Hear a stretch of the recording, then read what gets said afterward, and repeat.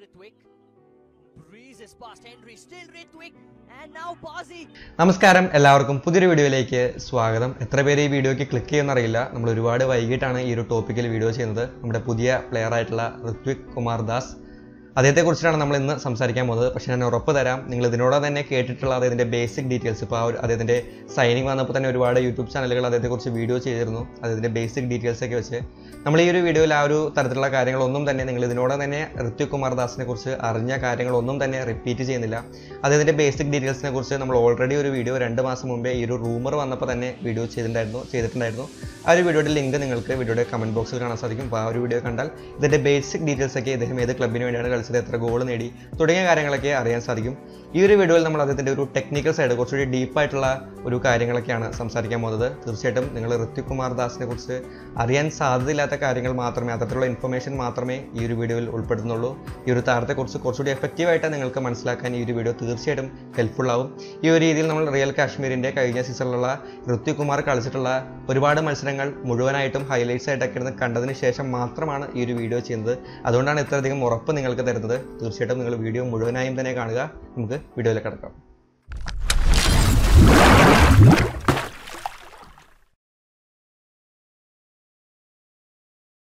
Okay, അപ്പോൾ ഋത്വിക് കുമാർ ദാസിൻ്റെ ഒരു signing പുറത്തുവിട്ടപ്പോൾ കുറച്ച് പേരൊക്കെ നെഗറ്റീവായിട്ടും പറയുന്നത് കേട്ടിരുന്നു. ഒരുപാട് കമൻസ് ഒക്കെ കണ്ടിരുന്നു. ശരിക്കും നമ്മുടെ കിബുവിനെ ഏറ്റവും കൂടുതൽ പറയുന്ന ഈ ഒരു സീസണിൽ ഏറ്റവും കൂടുതലായിട്ട് പറഞ്ഞിട്ടുള്ള ഒരു കാര്യമാണ് ടാലൻറ്റഡ് യങ് പ്ലേയേഴ്സും അതോടൊപ്പം തന്നെ എക്സ്പീരിയൻസ്ഡ് വിദേശ താരങ്ങളുമായിട്ടുള്ള ഒരു മിക്സ്ചറായിരിക്കും കേരള ബ്ലാസ്റ്റിൻ്റെ ഓവറോൾ സ്ക്വാഡ് എന്നുള്ളത്. ആ ഒരു രീതിയിൽ ഒരു ടാലൻറ്റഡ് യങ് പ്ലെയർ എന്ന രീതിയിൽ നമുക്ക് കൃത്യമായ രീതിയിൽ പറയാൻ സാധിക്കുന്ന ഒരു പ്ലെയറാണ് ഋത്വിക് കുമാർ ദാസ്. അദ്ദേഹത്തെക്കുറിച്ചുള്ള കൂടുതൽ ഇൻഫർമേഷനിലേക്ക് കടക്കാം. ശരിക്കും എനിക്ക് ഏറ്റവും അധികം സർപ്രൈസിംഗ് ആയിട്ട് തോന്നിയത് ഇതിൻ്റെ പൊസിഷൻ തന്നെയാണ്. ഇതിൻ്റെ എക്സാക്ട് പൊസിഷൻ കണ്ടുപിടിക്കാൻ തന്നെയാണ് ഏറ്റവും കൂടുതൽ ഞാൻ സമയമെടുത്തതെന്ന് എനിക്ക് തോന്നുന്നു. ഒരുപാട് മത്സരങ്ങളിൽ അദ്ദേഹം റൈറ്റിൽ ഒരു മിഡ്ഫീൽഡിൽ പൊസിഷനിൽ കളിക്കുന്നത്, പിന്നെ ഒരുപാട് മത്സരങ്ങളിൽ റൈറ്റ് വിങ്ങിൽ കളിക്കുന്നുണ്ട്. ചില മത്സരങ്ങളിൽ അദ്ദേഹം ലെഫ്റ്റിലേക്ക് സ്വിച്ച് ചെയ്ത് ലെഫ്റ്റ് മിഡ്ഫീൽഡറായിട്ടും ലെഫ്റ്റ് വിങ്ങറായിട്ടും കളിക്കുന്നുണ്ട്. എന്നതിനധികം പറയുന്നു, ഒരു മത്സരത്തിൽ തന്നെ ഫസ്റ്റ് ഹാഫിൽ റൈറ്റിലും സെക്കൻഡ് ഹാഫിൽ ഡിഫൻസീവ് മിഡ്ഫീൽഡറായിട്ട് വരെ കളിക്കുന്നത് കണ്ടു. അപ്പോൾ ഇദ്ദേഹത്തിൻ്റെ എക്സാക്ട് പൊസിഷൻ ഏതാണെന്ന് മനസ്സിലാക്കാൻ തന്നെയാണ് എനിക്ക് ഏറ്റവും കൂടുതൽ സമയം വേണ്ടി വന്നത്. പക്ഷേ ഇദ്ദേഹത്തിൻ്റെ ഏറ്റവും വലിയൊരു പോസിറ്റീവും അത് തന്നെയാണ്. ഒരു വേഴ്സറ്റൽ പ്ലെയർ ആണ്. ഏതൊരു പൊസിഷനിൽ വേണമെങ്കിലും നമുക്ക് കൃത്യമായ രീതിയിൽ യൂസ് ചെയ്യാൻ സാധിക്കുന്ന ഒരു പ്ലെയർ ആണ് നമ്മുടെ ഋത്വിക് കുമാർ ദാസ്. അപ്പോൾ ഏതൊരു പൊസിഷനിലും ഒരു കോമൺ ബാക്കപ്പ് എന്ന രീതിയിൽ നമുക്ക് ഋത്വിക് കുമാർ ദാസിനെ പരിഗണിക്കാം. ഓവറോൾ കരിയർ നോക്കുമ്പോൾ അദ്ദേഹം എല്ലാ ഈ ഒരു മധ്യനിരയിൽ കയറിയും ഇറങ്ങിയായിട്ട് ഒരുപാട് പൊസിഷനിൽ തന്നെ അദ്ദേഹം കളിച്ചിട്ടുണ്ട്. ഇദ്ദേഹത്തിൻ്റെ ഓവറോൾ അറ്റാക്കിംഗ് ആൻഡ് ഡിഫൻസിലെ ഒരു കണക്കെടുക്കുമ്പോൾ അറ്റാക്കിങ്ങിൽ ഔട്ട് ഓഫ് 25ഉം ഡിഫൻസിൽ ഔട്ട് ഓഫ് 27ഉമാണ് വരുന്നത്. പക്ഷേ കഴിഞ്ഞ സീസൺ മാത്രം പർട്ടിക്കുലറായിട്ട് എടുക്കുമ്പോൾ എനിക്ക് തോന്നിയിട്ടുള്ള കാര്യം, കഴിഞ്ഞ ദിവസം മത്സരങ്ങളൊക്കെ കണ്ട് എനിക്ക് തോന്നിയിട്ടുള്ള കാര്യം, കൂടുതലും ഒരു അറ്റാക്കിങ്ങിലേക്ക് ഇദ്ദേഹത്തെ ഉപയോഗിക്കുന്നതാണ് കണ്ടത്. റൈറ്റിലായാലും ലെഫ്റ്റിലായാലും, റൈറ്റ് മിഡ്ഫീൽഡറായാലും റൈറ്റ് വിങ്ങിൽ കളിപ്പിച്ചാലും കുറച്ചുകൂടി അറ്റാക്കിങ്ങിലേക്ക് കോൺട്രിബ്യൂട്ട് ചെയ്യുന്ന രീതിയിൽ, എന്നാൽ ഡിഫൻസിലേക്ക് ഇറങ്ങി വരുന്നുണ്ട്. ആ ഒരു രീതിയിലാണ് ഇദ്ദേഹത്തെ കൂടുതലും കാണാൻ സാധിച്ചിട്ടുള്ളത്. ഇതിൻ്റെ ആട്രിബ്യൂട്ട്സിലേക്ക് പോകുമ്പോൾ നമുക്ക് കൃത്യമായിട്ട് തന്നെ മനസ്സിലാകുന്നത് സ്പീഡാണ് ഇതിൻ്റെ മെയിൻ. ഈ പറയുന്ന രീതിയിലുള്ള ട്രാൻസിഷനൊക്കെ നടത്തുമ്പോൾ സ്പീഡ് ഏറ്റവും അധികം അദ്ദേഹത്തിന് എഫക്റ്റീവ് ആവുന്നുണ്ട്. നല്ല സ്പീഡോടെ തന്നെ അദ്ദേഹത്തിന് മുന്നോട്ട് പോകാനും അതോടൊപ്പം തന്നെ തിരിച്ച് ഡിഫൻസിലേക്ക് ഇറങ്ങി വരാനും സാധിക്കുന്നുണ്ട്. അതോടൊപ്പം തന്നെ ഫിസിക്കലി നോക്കുകയാണെങ്കിലും മെൻ്റൽ സ്ട്രെങ്ത്തിൻ്റെ കാര്യത്തിലായാലും ടെക്നിക്ക് യൂസ് ചെയ്യുന്ന കാര്യത്തിലും അദ്ദേഹം ഒരു ആവറേജിന് മുകളിലാണ് അദ്ദേഹത്തിൻ്റെ ഒരു ഗ്രാഫ് കാണിക്കുന്നത്. അറ്റംപ്റ്റ്സിൻ്റെ കാര്യത്തിൽ മാത്രമാണ് കുറച്ച് പിന്നിലേക്ക് വരുന്നത്. പിന്നെ ഇതിൻ്റെ കുറേ മൂവ്മെൻറ്റുകളൊക്കെ കണ്ടപ്പോൾ എനിക്ക് തോന്നിയത് എവിടെയൊക്കെ ഒരു സഹൽ അബ്ദുൾ സമദ് ടച്ച് ഇദ്ദേഹത്തിനുണ്ട്. അതായത് പന്ത് കിട്ടുമ്പോൾ നല്ല രീതിയിൽ ട്രിക്കുകൾ യൂസ് ചെയ്ത്, ഈ പറയുന്ന സ്കില്ലുകളൊക്കെ യൂസ് ചെയ്ത് മുന്നോട്ട് പോകാൻ ഇഷ്ടപ്പെടുന്ന ഒരു താരമാണ് ഋത്വിക് കുമാർ ദാസ്. ഇതിനോട് തന്നെ അതിൻ്റെ യൂട്യൂബ് വീഡിയോസൊക്കെ കണ്ടപ്പോൾ നിങ്ങൾക്ക് മനസ്സിലാക്കണം, പലതരത്തിലുള്ള സ്കില്ലുകളൊക്കെ അദ്ദേഹം ഉപയോഗിക്കുന്നുണ്ട്. ചില സമയത്ത് അത് പരാജയപ്പെട്ട് പോകാറുണ്ട്, ചില സമയത്ത് അത് നല്ല രീതിയിൽ എഫക്റ്റീവായിട്ടും വന്നിട്ടുണ്ട്. അദ്ദേഹത്തിൻ്റെ ഈ ഒരു മൂവ്മെൻറ്റ് ഒന്ന് ശ്രദ്ധിച്ചു നോക്കുക.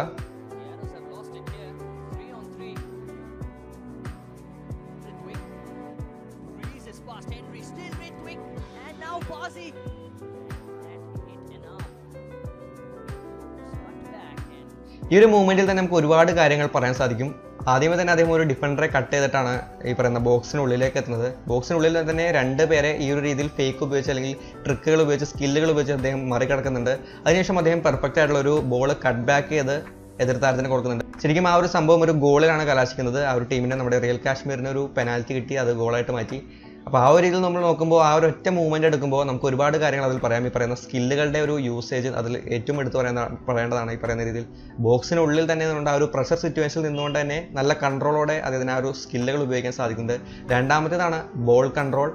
ആ ഒരു സമയത്ത് നമുക്ക് നോക്കുകയാണെങ്കിൽ അറിയാം, ആ ഒരു ലൈനിനോട് ചേർന്നാണ് അദ്ദേഹം ആ പന്ത് കൊണ്ടുപോകുന്നത്. ഒന്ന് അങ്ങോട്ടോ ഒന്ന് ഇങ്ങോട്ടോ തിരിഞ്ഞാൽ പന്ത് നഷ്ടപ്പെടാവുന്ന രീതിയിലാണ് അദ്ദേഹത്തിൻ്റെ ആ ഒരു സിറ്റുവേഷൻ ഉള്ളത്. അവിടെ കൃത്യമായ രീതിയിൽ അദ്ദേഹത്തിൻ്റെ ബോൾ കൺട്രോളും കൃത്യമായ രീതിയിൽ അദ്ദേഹത്തിന് ഉപയോഗിക്കാൻ സാധിക്കുന്നുണ്ട്. ഫൈനലി വരുമ്പോൾ വിഷനാണ്. ആ ഒരു പന്ത് അതിനുശേഷം ചില സമയത്ത് ഇങ്ങനെ രീതിയിലുള്ള സ്കില്ലുകളൊക്കെ എടുത്ത് പെട്ടെന്നൊരു ഷോട്ടിലേക്ക് പോകാറുണ്ട്. ചില സമയത്ത് സഹൽ അബ്ദുൾ സമനൊക്കെ അങ്ങനെയുള്ള ഒരു സംഭവത്തിലേക്ക് വരാറുണ്ട്. ഒരു ഷോട്ട് എടുക്കാൻ പറ്റുന്ന ഓപ്പർച്യൂണിറ്റിയിൽ അല്ലെങ്കിൽ പോലും ഇത്രയും സ്കില്ലൊക്കെ ചെയ്ത് മുന്നോട്ട് വരുമ്പോൾ നേരിട്ട് ഷോട്ട് എടുക്കാൻ പോകുന്നുണ്ട്. പക്ഷേ അവിടെ ഏറ്റവും എഫക്റ്റീവായിട്ട് വരുന്നത് ഈ പറയുന്ന കട്ട് ബാക്ക് തന്നെയാണ്. അവിടെ അദ്ദേഹത്തിൻ്റെ വിഷനും കൃത്യമായ രീതിയിൽ അദ്ദേഹത്തിന് നല്ല രീതിയിൽ ഉപയോഗിക്കാൻ പറ്റുന്നുണ്ട്. നല്ല രീതിയിൽ ഒരു കട്ട് ബാക്ക് പാസ് തിരിച്ചു കൊടുക്കുന്നു, ഒരു ഗോൾ സ്കോറിംഗ് ഓപ്പർച്യൂണിറ്റി ക്രിയേറ്റ് ചെയ്യുന്നു, നല്ല രീതിയിലുള്ള ഒരു പെനാൽറ്റി അതിന് അവർക്ക് ലഭിച്ച ഒരു ഗോൾ സ്കോർ ചെയ്യുന്നു. അപ്പോൾ ഈ ഒരു മൂവ്മെന്റിൽ തന്നെ അദ്ദേഹത്തിന്റെ എല്ലാ തരത്തിലുള്ള ഗുണ സവിശേഷതകളും ഉൾപ്പെട്ടിട്ടുണ്ട് എന്ന് തന്നെ പറയാം. ഇനി അദ്ദേഹം ഇമ്പ്രൂവ് ചെയ്യപ്പെടേണ്ട മേഖലയിലേക്ക് വരുമ്പോൾ പ്രധാനമായിട്ടും ഈ ഒരു രീതിയിൽ ഒരു വിങ്ങർ പൊസിഷനിലൊക്കെ അദ്ദേഹത്തിനെ കൂടുതലായിട്ട് ഉപയോഗിക്കാൻ എനിക്ക് തോന്നുന്നുണ്ട്. ഈ ഒരു സീസണിൽ അദ്ദേഹത്തിനെ അറ്റാക്കിങ്ങിലേക്കായിരിക്കും കൂടുതലായിട്ട് ഉപയോഗിക്കാൻ സാധ്യത. അങ്ങനെ വരുമ്പോൾ അവിടെ ഏറ്റവും നന്നായിട്ട് വേണ്ട ഒരു കാര്യങ്ങളാണ് ക്രോസുകളുടെ ഒരു കാര്യവും അതോടൊപ്പം പാസിംഗ് ആക്യുറസിയും പാസുകളുടെ ഒരു കറക്റ്റ്നെസ്സും ഒക്കെ. പല സമയത്തും ചില രീതിയിലുള്ള മിസ് പാസുകൾ ഇതിൻ്റെ ഭാഗത്ത് നിന്ന് വരുന്നുണ്ട്. പിന്നെ ക്രോസുകളുടെ വളരെയധികം കുറഞ്ഞ രീതിയിലുള്ള ക്രോസുകളാണ് അദ്ദേഹം കൊടുക്കുന്നത്. അപ്പോൾ ആ രണ്ട് മേഖലയിലും ഈ ഒരു രീതിയിൽ മുന്നിലേക്ക് കളിക്കുമ്പോൾ, അറ്റാക്കിങ്ങിലേക്ക് കളിക്കുമ്പോൾ അദ്ദേഹം ഇമ്പ്രൂവ് ചെയ്യപ്പെടേണ്ടതുണ്ട്. ഒരു യുവതാരമാണ് എന്നുള്ളത് കൺസിഡർ ചെയ്യുക. ഇനി കേരള ബ്ലാസ്റ്റേഴ്സിലെ ഏതെങ്കിലും താരമായിട്ട് അദ്ദേഹത്തെ റിലേറ്റ് ചെയ്യാൻ പറ്റുന്നുണ്ടോ എന്ന് ചോദിച്ചാൽ നമുക്കൊരു പരിധിവരെ നമുക്ക് കഴിഞ്ഞ സീസണിൽ ഉണ്ടായിരുന്ന ഡിഫൻസീവ് മിഡ്ഫീൽഡർ റോളിൽ കളിച്ചിരുന്ന ജീക്സൺ സിങ്ങിനെ പറയാം.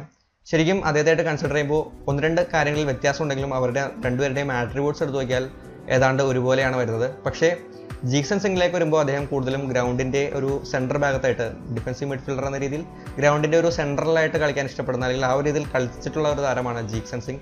എന്നാൽ ആ ഒരു രീതിയിൽ കളിക്കുന്ന, എന്നാൽ പൊസിഷൻ വരുമ്പോൾ റൈറ്റിലേക്കോ ലെഫ്റ്റിലേക്കോ മാറി കളിക്കുന്ന താരമാണ് നമ്മുടെ ഋത്വിക് കുമാർ ദാസ്. ഒരു പരിധിവരെ നമുക്ക് റിലേറ്റ് ചെയ്യാൻ പറ്റുന്ന താരം ജീക്സൺ ആണ്. ജീക്സണേക്കാൾ പിന്നെ ഒരു വ്യത്യാസം വരുന്നത് സ്കില്ലുകളുടെ ഒരു ഉപയോഗമാണ്. നേരത്തെ പറഞ്ഞതുപോലെ ജീക്സൺ അധികം സ്കില്ലുകൾ ഉപയോഗിച്ച് നമ്മൾ കണ്ടിട്ടില്ല. പക്ഷേ ഋത്വിക് കുമാർ ദാസ് നല്ല രീതിയിൽ ടെക്നിക്ക് യൂസ് ചെയ്യുന്നുണ്ട്, സ്കില്ലുകൾ യൂസ് ചെയ്യുന്നുണ്ട്.